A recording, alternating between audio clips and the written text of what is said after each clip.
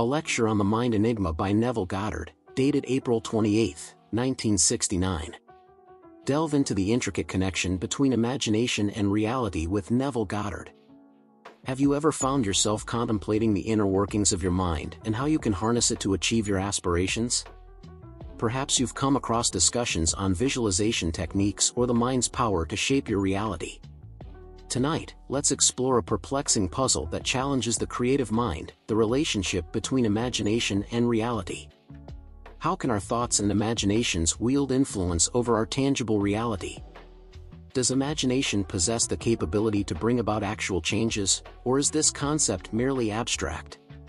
Let's embark on this fascinating exploration together and unravel how we can integrate these concepts into our own lives. Before we proceed, take a moment to subscribe to our channel for exclusive and valuable content to aid you on your journey of growth. Together, we can contribute to the creation of a more conscious and evolved world. Tonight, I refer to this as a puzzle because every creative mind encounters the challenge akin to solving a puzzle. A puzzle, as defined in the dictionary, is an object or person that is challenging to comprehend.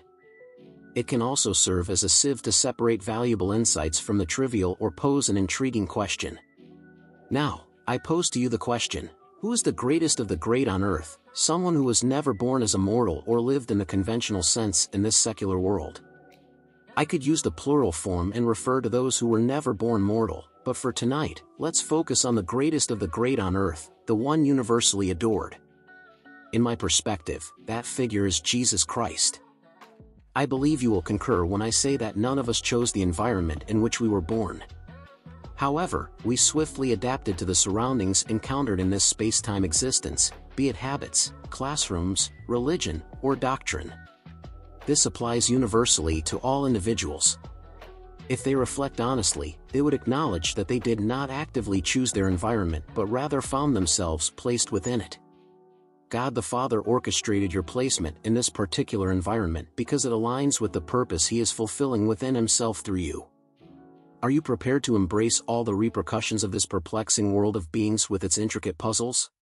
God accomplished this through Jesus Christ, within you, as Christ embodies the power and wisdom of God embedded in us all. Now, let's turn our attention to the Scriptures. In Isaiah chapter 6, we are informed that the Lord God blinded their eyes and hardened their hearts to prevent them from turning and being saved. Thus, when an individual awakens after an extensive journey, and the Scriptures find fulfillment in them, few will accept their message and believe in them. Most will reject them because they perceive only their mortal form in the human world. They know their parents, siblings, and family, yet when they recount their unfolding experiences, disbelief prevails.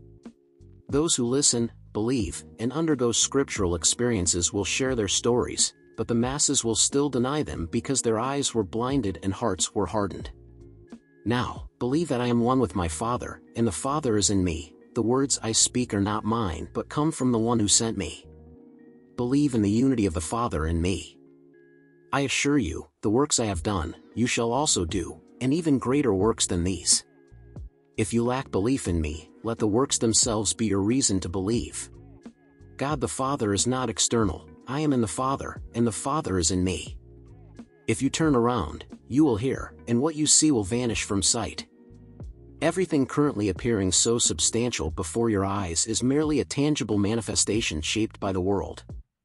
I assert this from personal experience. In New York City, there exists a young boy bearing my name, now around 15 years old. Prior to his birth, he appeared to me in a vision, appearing to be about 4 years old. He identified himself as Neville Mars and stated that he would come on November 10th. This revelation occurred in September. The following morning, I informed my wife that a boy would join our family on November 10th. Despite her acknowledgement of miracles through me, she knew she was not pregnant. Nonetheless, I assured her of the arrival. A friend of mine, expecting a baby in December, desired a girl, having a son already. I proposed, if your son is born on November 10th and is a boy, his name is Neville Mars. Despite her certainty about a December birth, she agreed. On November 10th, Neville Mars was born, approximately 5 years ago. During a visit to New York City, The young boy approached me and expressed, "Neville, I feel that if I could turn around, I would discover my true identity. I know I'm wearing a mask, and I can't wait to die because then I will turn around and see my authentic self." His mother, originally a financially disadvantaged girl who married into wealth, harbored a profound fear of anything associated with death. The prospect of losing her diamonds, home, and possessions terrified her. Consequently, she was disturbed when her child spoke about death. While growing up in that environment may have diverted the boy's attention, that was his statement 5 years ago. Now, let me share my own encounter. While lying in bed on my left side, I felt a force emanating from just beyond my head, in close proximity. The force was so potent that I had the urge to turn around and witness the one applying it. It felt like a person, not an impersonal force, was behind it. Despite my body being as vital as it is now, the intensity of the force at the base of my skull prevented me from turning. If I had turned on that day, I would have witnessed the being that I am instantly disappearing from this world. So, he blinded their eyes and hardened their hearts so that they would not see with their eyes, perceive with their hearts, and turn to be saved. These same words are employed in the Greek sense of the prodigal son who, coming to himself, turned and remembered his father. He turned and returned home to receive the grand robe, the ring, the fatted calf, and shoes for his feet. Deliberately blinded by the Father in us, our hearts were hardened by the Father in us. Hence, these words are factual, and when they culminate, they will plea, "Father, forgive them, for they know not what they do." God the Father utilizes the tyrants of the world for purposes beyond their comprehension. Every individual in the world is merely a mask wielded by God the Father, playing a designated role. Man judges the mask, but the occupant remains unseen, as his eyes were blinded, and his heart was hardened. God assumes every role based on the environment in which he was placed, not by his own volition, as we were subjected to futility. Not by choice, but by the will of the one who subjected us with hope, we cannot turn back until his predetermined purpose is fulfilled. Christ is not and never was a mortal being. Those who believe he was born from a woman's womb lack the capacity to comprehend when it is stated who Christ truly is or who the Father really is. The statement "he who sees me sees the Father" remains an enigma to them, beyond their grasp. However, when the culmination of all human experience takes the form of a youth who addresses him as a father, the enigma is unraveled. David, the one who perceives you and sees the Father. Yet, he, as the greatest on earth, had no mortal birth, just like Abraham, Isaac, Jacob, and Jesus Christ. Clad in these mortal garments, you and I bring his drama to life, as it is only the Father playing all roles, willingly bearing all consequences of this harrowing experience for himself in Christ. God the Father perceives Christ as distinct from the one who sent him, but he who sees me sees the one who sent me. Behold, we are one, the entirety within me was dispatched to adorn myself in this fleshly garment you see. He stationed me on the small island of Barbados in 1905, amidst many siblings, in a constrained environment without social, intellectual, or financial training. The sieve, the enigma, sifted the wheat before 1905. I couldn't endure the induced environment and felt the restlessness of a boy eager to continue my quest. My only noteworthy physical punishment in this world was due to the Bible. In response to my schoolmaster's question, I uttered, "Take up your bed and walk." When he asked for my Bible, and I couldn't produce it, he was permitted to beat me. I was beaten from my buttocks to my feet because of the Bible. Yet, my entire life has been stirred by the Word of God. I know from experience that if a man could just turn around, his eyes would no longer be blind, and his hardened heart would soften because he would see that he, the very being sent into the world, is one with the Father. You and your Father are one. You would perceive the only begotten Son of God as a radiant being, the only God, and you would recognize yourself as you truly are. Now, we are taught that all baptized in Christ have clothed themselves with Christ, and all are one in Jesus Christ. This is true, for when you encounter him, you are baptized. The one with infinite love sent you into this world of horror, where you kill and are killed, rape and are raped, mutilate and are mutilated. When you have experienced it all, you will turn around, and everything will be forgiven. Then you will return to your eternal home, brighter because you have shed what you wore. You must be perfect as your Father in heaven is perfect. The moment you turn around, you are perfect, for you are the Father clothed in your garment of perfection. The blind see, the deaf hear, the mute shout for joy, for all you see is perfect. I know this because it is the end of my journey. So, I say to you, take courage, no matter what you have been through, what you may still have to go through, or what you are currently facing. One day, you will be baptized in Jesus Christ, you will turn around, seeing Him. You are incorporated into His being. To be baptized is to be completely covered with fluid, not water, because the Messiah is Christ, and the Messiah is the placenta, the one anointed with oil. What the Pope does here has nothing to do with it. There is a living fluid, living water, that you pass through to merge, just as a drop of water merges with the ocean. Yet, your identity or individuality is never lost, all are one, and all will be baptized in that oneness. Everyone will be clothed in the Lord, signifying simply living as if entering a garment and flowing with it. The final words of Christ in the book of Luke instruct to remain in the city until clothed with power from on high. The power is Christ, the wisdom is Christ. To be clothed is to encompass. In other words, wait until I have clothed you with myself. On that day, you will explicitly say, I am in Christ, and Christ is in me. Believe me when I say, I am in the Father, and the Father is in me. If you cannot believe that, then believe in the works themselves, for truly, I say to you, the works I do, you will do, and greater works than these will you do because I am going to the Father, leaving the world and returning to the Father. The entire drama of the Scriptures unfolds within us and has nothing to do with any being born mortal. Christ in you is the hope of glory, born from within and not walking the earth as one born of a woman's womb. So, who is Christ? This is the enigma of enigmas question in all Scriptures. In the book of Proverbs, the question is asked, who has established all the ends of the earth? What is His name? What is the name of His Son? Surely, you know who has established all the ends of the earth. The Father of fathers, of infinite love, whose Son is David. He is the one who established all the ends of the earth and sustains them from within you. You are His suffering servant, who is Himself.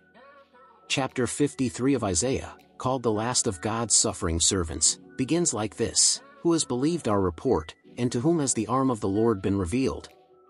My arm has been revealed, it has been completely unveiled to those being prepared to tell the story. So, I tell what happened to me, but who will believe? This power that must be revealed in you is not a human demonstration but the unfolding of your divinity. After your arm has been revealed, when you leave this world, you are at the right hand of the Father because you are David. Your right hand reveals God the Father in you, for there is nothing but God. Not God in you, just God. You will discover unity in adversity, community in diversity. Hear, O Israel, the Lord our God is one Lord. Here is the composite unity, one made of others, diversity in unity, just as I am in death, and diversity dwells in me, and we are one, just as I am in the Father, and the Father is in me. I am plural, and you are plural and me singular. Here is the diversity in unity. I look at myself and see my world pushed out. Now, I can see diversity and unity as everything within me, everything I see, though appearing outside, is within me. My own marvelous human imagination, of which this world of mortality is just a shadow. I can tell you that it has been determined that the last will be the first and how they will do it, having separated. All are moving toward the final event. I am not saying this to flatter those who attend my meetings because whether you come or not makes no difference to my way of life. I am no longer interested in the things of this world or entangled in the shadows, for I know that the greatest of the great never walked the earth and was never born mortal. I have no desire to establish anything here for the shadows to praise how wonderful I am. All of us are walking towards the inevitable end, turning like the prodigal son and being embraced by the Father, thus becoming the Father. On that day, you can forgive everyone, knowing that they do not know what they do. Believe me, every word of Scripture is true because I have experienced it, but not the secular story, it is the story of salvation. I heard, well, swallow each other the other day. He is a great old man of 80 now. Yet, one who sees the world as a history book and has no idea about the scriptures. He can quote it from cover to cover. However, he is not alone. My sister's maid can quote the Bible beautifully but has no real understanding of life. Well, the boy quotes the Bible beautifully, but he has no real concept of who Abraham, Isaac, Moses, Jacob, or any of those who were never born mortal are. They are eternal spiritual states through which all men pass, starting with the state of Abraham, the friend, the companion of the Father, who is buried. With this, your ear is attuned, and it tells the story of redemption. He said, "You will be enslaved while wearing the garment of death, then he will bring you up to have much more than you had before entering, for the power of God and his wisdom will be increased because of this challenge that God has placed upon himself." So, in the end, you will turn and see yourself as infinite love, merge, and become one with the eternal Father. Everyone will turn to the Father and enter into this wonderful unity of Christ. Therefore, here is the diversity, yet unity in diversity, just as diversity in unity. As you insist on what I said tonight, it is an enigma, and enigmas are difficult to understand. There is no greater enigma than this, the enigma of enigmas, which is Christ. I tell you an incredible story, the story of someone whose birth will influence everyone, the one who speaks the only truth, born but not born mortal. I speak of someone who dies but rises from the dead. This incredible story is summed up in a person called Christ.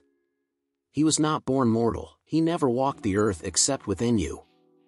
Still, rising from within, you experience everything said about Jesus in the scriptures, thus unraveling an enigma of Christ. The Old Testament is the enigma, and when Christ awakens within you, he has deciphered the enigma. So, when you tell about this enigma without an enigma, those who hear it will judge it by human standards. I was sifted long ago, now I know that I came into this world to be touched in Christ. I was not satisfied with the environment in which I was placed at my mortal birth and felt restless, knowing that I was destined to grow into something different. So, I began my quest to completely unveil the Christ in me, and now I am telling the story. I tell it as best I can, but I know that few will hear with faith. Some will love it, others will reject it. Some will hear and believe but be afraid of societal reactions, so they will keep silent. This is told in chapter 12 of John, where it says that many heard and believed, but for fear of the Pharisees, they did not confess it lest they be put out of the synagogue. The synagogue of the ancient world is still with us today. Today, the current pope is asking for Luther to be brought back into the fold. He was excommunicated 100 years ago, and now they want to bring him back. Have you heard such absurdity? This is not Alice in Wonderland. How can you forgive a man who has been dead for 100 years? I tell you, forgive them, for they do not know what they do. This goes for the Pope to the one shining shoes and thinking he is blessed because he can do it. Let Christ awaken in you. One day, you will turn and find joy in his return. I was sent to the presence of the resurrected Christ. I did not turn. If I had turned, I would not be here. I was sent to his presence to answer the question asked of me, to be incorporated into his body so I can complete the journey. At any moment between now and my departure from this world, I can turn. When I do, you will read Neville's obituary. My journey is at its end. I have fought the good fight and finished the race. This I know from my own experience. Tonight, I hope I have been able to unravel the enigma because the greatest enigma in the world is in Jesus Christ, the one who is your marvelous human imagination. Now, let us enter into silence.